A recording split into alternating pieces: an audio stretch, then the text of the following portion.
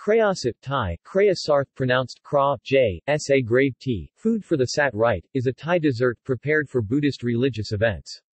It is commonly served during the Festival of Offerings to the Dead, a Thai holiday. It is made from peanuts, sugar cane, sticky rice, sesame and coconut.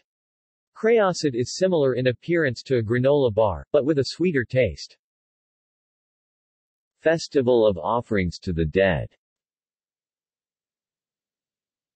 Krayasat is traditionally served at the Festival of Offerings to the Dead, which is held on the new moon at the end of the 10th lunar month.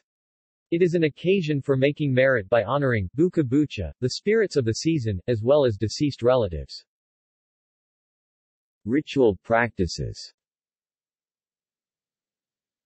Krayasat is offered to the monks on Sat day. At the end of the offering, a ceremony is performed by pouring water of dedication in order to transfer merit to other beings. It is believed that if people do not offer Krayasat to monks, their dead relatives will have nothing to eat and they will thus have no gratitude towards their benefactors. Ingredients. Krayasat is made from a combination of peanuts, sugar cane, sticky rice, sesame, and coconut cooked into a sticky paste and then wrapped with a banana leaf. See also: List of Thai desserts.